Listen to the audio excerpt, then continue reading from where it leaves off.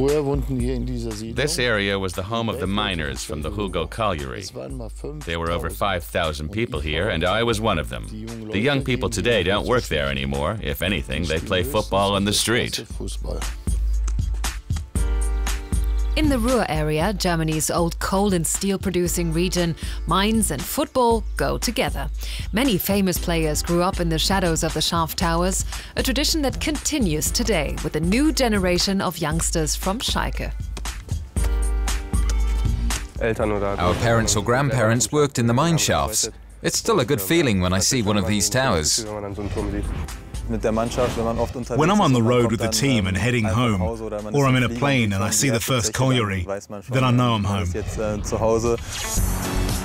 19-year-olds, Leon Goretzka, a dynamic midfielder with a nose for goal, and Kaan Ayhan, a defender with a precise shot and a keen eye.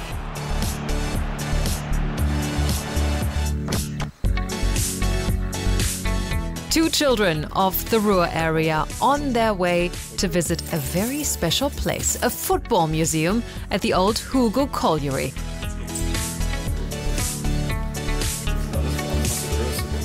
Its collections were assembled by the people who used to work here.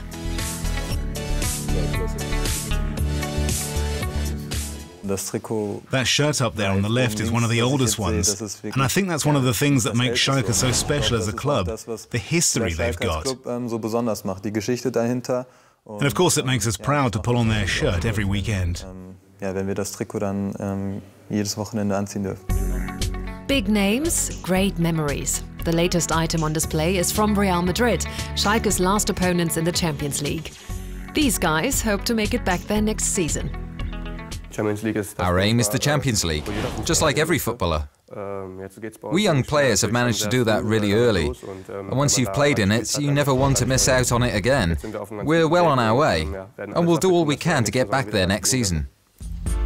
Coal mining and football are two pillars of tradition in the Ruhr area, a region that has produced many great players.